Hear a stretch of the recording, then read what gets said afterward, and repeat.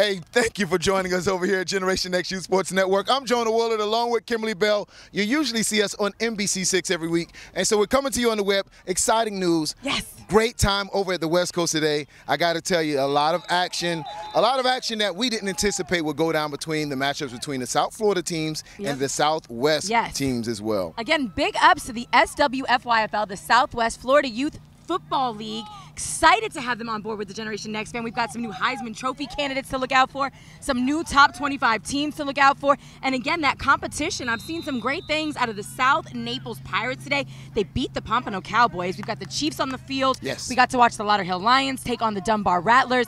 Lauderhill Lions were a little too much for the Rattlers to handle across the board, but hey, it is that type of South Florida football. Absolutely. You keep tuned in here. We'll be tuning in some teams like the Gators. And let me tell you, the Gators have been doing it a long time affiliates in the Southwest area, but in the South Florida area, they used to be an extreme league, so they've been dominating a long time. Yes. But they stepped their game up, new league, same results, wins, wins, wins. And you know, Jonah, let's just keep it real. The state of Florida, pretty much whether north or south, is going to produce great football talent. So what would be different about the Naples, Fort Myers, West Coast area? Cannot wait to see some of these kids and what they do on this football field. And Jonah, FBU. That's a great segue. We talk about the talent in Florida. Guess what, guys? In October and November is your opportunity to sign up for the national championships. 6th, 7th, and 8th graders, now's your time to be on a national stage. Let me tell you, we got our tickets booked for San Antonio. I can't wait. We're ready to rock and roll. Hey, kids, don't miss your opportunity. Make sure you get all the information right here on mygenx.com.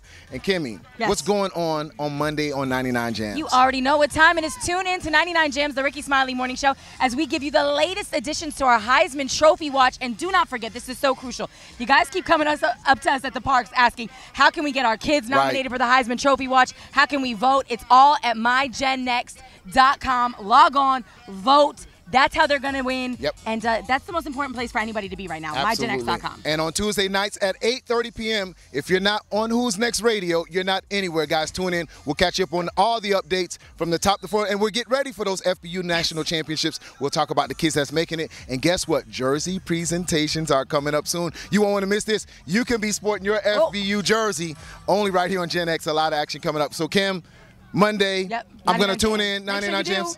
Absolutely. They're going to be tuning in Naples, too. Download the app, Naples 99 Jams. Hey, guys, keep it locked always, of course. You know you've been rated G. I'm Jonah Willard. Kimberly Bell. And keep it locked.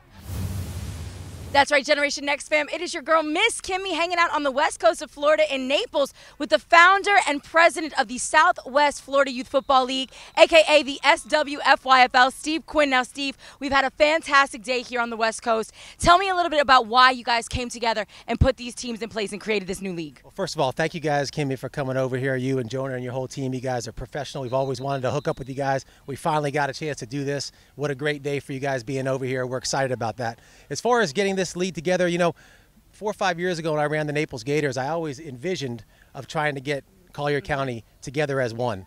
And I always thought that youth football should be played at an unlimited level instead of weight-based. So when I moved away for a couple of years with FBU to work with them, I started to see on a national level that more leagues and we're going to these unlimited type style football. And so when I moved back, I was able to put this vision into place and actually start a league that actually what we thought would be a little bit better for the kids, give kids an opportunity to come out no matter what they weighed and not wait to high school to play football. And it's grown, and we have over 1,000 kids playing football this year, over 300 cheerleaders cheering. So we're excited about where we're going, especially excited about you guys coming over here and helping us get out on a national stage. They now know what that South Florida football is all about, and we continue to support you guys here on the West Coast. Can't wait to see the type of talent that you guys put out, and we want you guys to all make sure you keep it locked to Generation Nexxt. Awesome. Again, we're appreciative that you guys came over. Your whole team is over here. We're ready to take this to the next level. Go Gen Nexxt. I love it. You heard the cosign. Next level, baby. It's Generation Nexxt.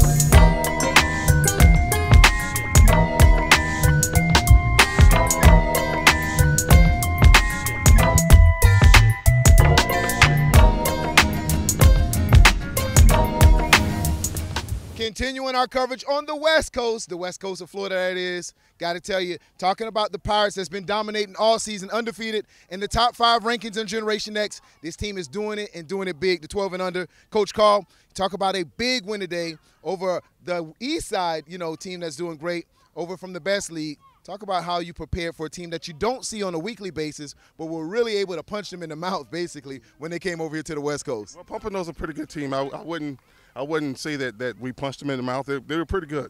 These guys stay focused all year. Man, they work hard for us, and they do a real good job. So we're real proud of the kids. We're still undefeated right now. We just want to keep that rolling. Absolutely. Now, 2 of those players that's really responsible, beside the entire team rolling, because you're talking about the offensive line, that these guys wouldn't get yards if they didn't block. Exactly. You're talking about that defensive line that stopped people from getting on the boards. But, of course, every team has some standouts. Go ahead and introduce number 5 over here real quick. Well, this is our heart and soul. This is Henderson Francois. This is going to be the future right here. Everybody look out for this kid. He's a great kid. He works real hard, and good things are going to happen for this young man. Mr. Francois, tell me, what does it mean for your coach to really say those type of things about you, really just so that you're accountable to this team? How does it make you feel that you know that you're a leader on this team? It makes me feel good. Like, I want to keep playing football. This makes me feel good. Now, besides playing football, when you get behind that quarterback and you see those linebackers in front of you, and everybody's depending, those moms on the sidelines, dads at homes, depending on you to score, tell me what goes through your mind right before they snap that ball. Like, I just look around, get ready to run, stuff. Well, you hear it here on Generation Nexxt. It's all about getting ready to run. And Pirates are doing their things representing the Southwest Youth Florida football team. Hey, and then you know what? The Pirates have definitely been rated G. We are the U15 South Naples Pirates, and you are watching Generation Nexxt. Black, black, black, black, purple, purple.